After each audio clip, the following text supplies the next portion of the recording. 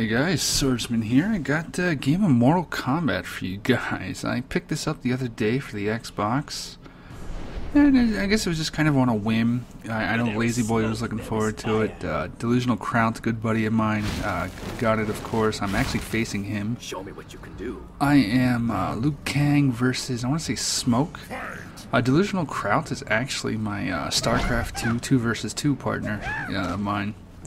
I'm not very good at Mortal Kombat, as you might expect, but I don't know, I'm debating trying to buy one of those like Street Fighter 4 game pads that use, or I don't think I want to go the full way and buy one of those $100 plus freaking game fight sticks or whatnot. That just seems impractical for only having one fight game, but seems pretty fun. It's actually quite a bit of fun. It's the storyline. I know that it's a fighting game with a pretty cool storyline, so that's got to count for something for that. How rare that is. So I figured I'd show that up.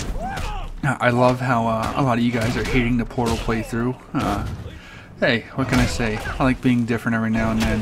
Got to throw you off from the same old expecting shit. I had fun doing it. I will probably continue doing it. If you don't like it, by all means, don't watch. It will not break my heart if you don't watch it. I am quite content with those that do enjoy it will watch it for what it is. Harmless entertainment for being silly while playing a very awesome game. One other thing I wanted to touch on that I had kind of forgot to make a video about, but the latest episode of Fashionable Gamers with the lovely Athena and multi-talented Twitch has gone live.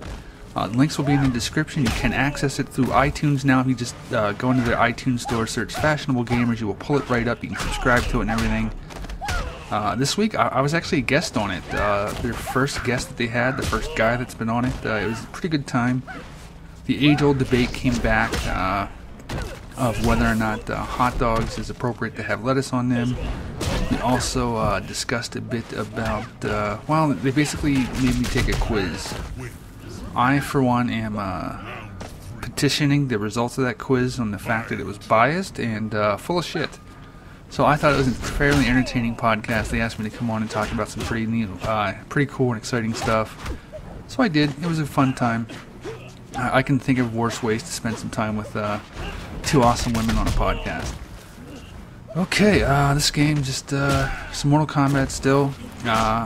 I did order an Onza finally. They had them back in stock, so hopefully with the better D-pad on the Onza, I think I'll be able to perform a little bit better. As it stands right now, my controller's built-in D-pad is old and just, it does not function properly.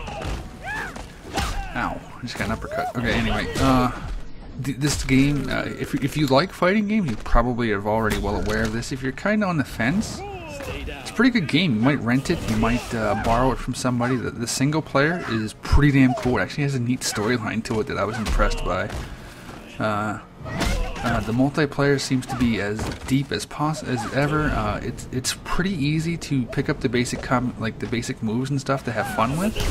But then there is still that next level of skill and depth in order to progress into doing all the combos flawlessly and everything like that. So here is a fatality. I could not pull out the win. I thought I was going to have the comeback, but hey, it was fun. Showed you guys a fatality. Showed you some bone-breaking moves and stuff like that.